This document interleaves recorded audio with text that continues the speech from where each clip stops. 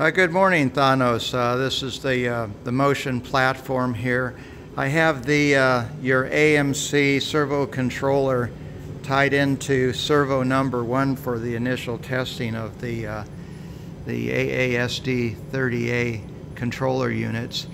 I did take your advice. I used a hub 3.0 off of the computer driving this and eliminated the extension cable, and that seems to be reliable.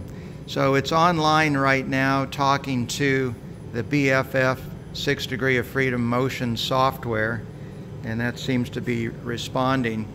So this is my test setup for testing these servo motors and cables and so on.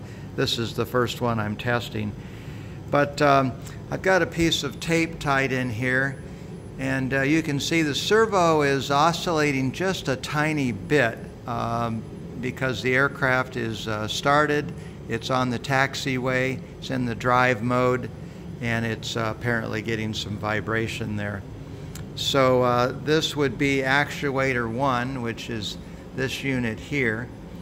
On the servo controller, I have tied into the EXT1 a switch, which would be the micro switch, that when the lever comes down and goes into the hold position or home position, it would encounter the micro switch and then apparently move back up to this drive position here.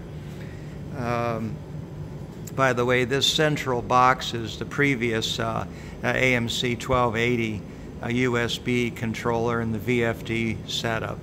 So the new system will probably go inside that box for some additional shielding. So let me put this in a taxi mode and then show you what it looks like. So I'm going to pause this for a second. Okay, so I just applied some power to the aircraft here. I'm on the taxiway at San Diego. So I'm going to turn this around and show you what the servo is doing. So you can see the taxi bumps effect.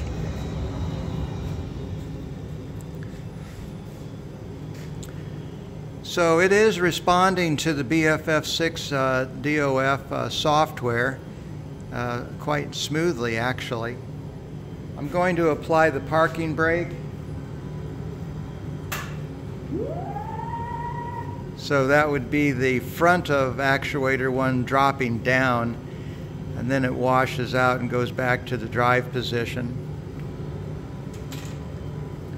So parking brake is off, and the aircraft will start to roll forward. Apply a little bit of power. That was a slight acceleration, and now it's getting the standard taxi bumps. Okay, so I'm going to get this in the air and show you what it looks like there. I'll pause it. Okay, got the aircraft off the ground. This is hard with handling the camera and flying at the same time. Anyway, it's in the air. One thing happened on initial takeoff. The servo was moving so radically, I don't have it bolted down, and it almost fell off the platform here. So anyway, we're in flight, and you can see the effect of the servo responding to the motion cues while it's in flight. This apparently has an awful lot of torque, so when it says go one way or the other, it moves very strongly. Well, I'll stop this video because I think you get the idea, but it is talking to the BFF motion software. The controller seems to be working online. I'll go ahead and finish testing the other motors. I should point out one thing. I noticed that now the AASD30A servo controller is displaying some information. I don't know what mode this is in. I don't think it's displaying amps. It might be position. Anyway, maybe you could comment on this. I haven't said anything. So that's it. I'll give you a text later. So long.